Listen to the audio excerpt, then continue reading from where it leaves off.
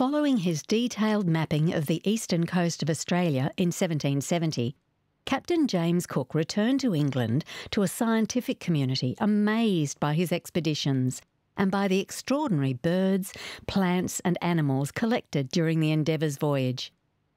The first European settlers who followed Cook also documented the wildlife of their new home.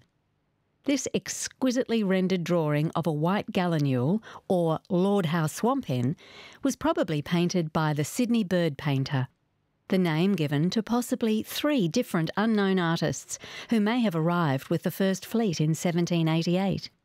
This watercolour is one of only 3 known versions of the curious white gallinule, the others being held in the Raper and Watling collections at London's Natural History Museum.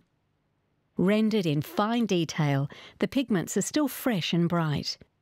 With the growth in settlement and lack of supplies to Lord Howe Island, the flightless gallinule became an easy target as a food source and was eventually hunted to extinction, adding to the poignancy of this rare work.